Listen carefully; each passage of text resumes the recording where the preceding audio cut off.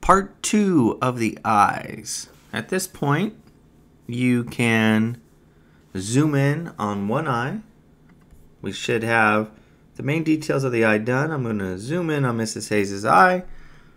And I want to show you a couple tips for eyelashes and eyebrows. Now I'll link to another video in case you want to pin tool them, because you can pin tool the eyebrows and even the eyelashes.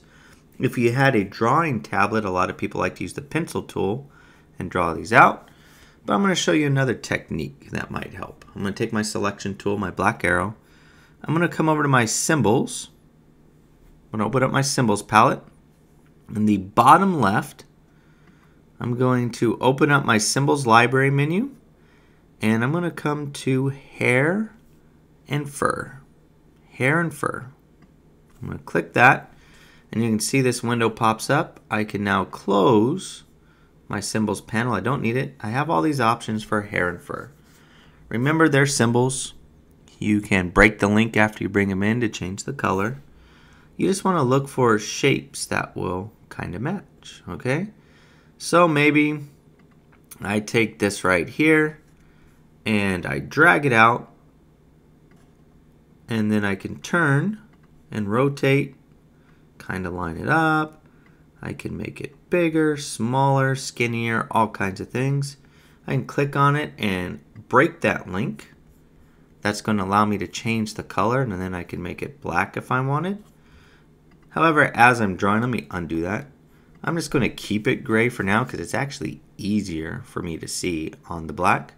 You can draw out some different thicknesses, right? You can bring another one out like this, and then again, kind of spin it, line it up where you want, right?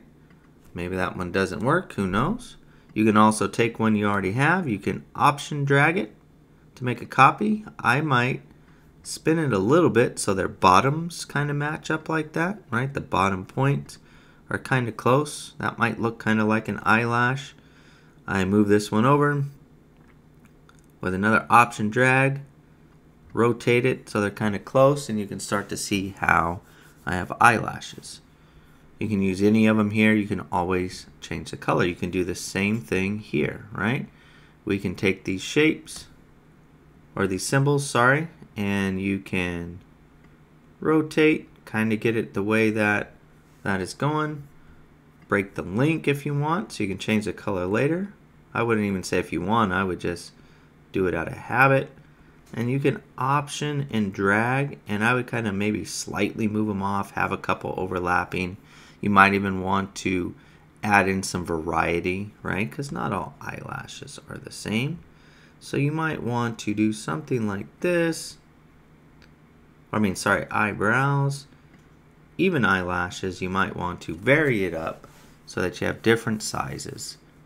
And then after you have them all drawn, I would highlight them all and break the link so that you can color them and do all that type of stuff.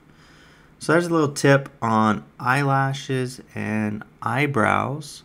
If you don't want to draw with the pen tool, use the hair and fur symbols.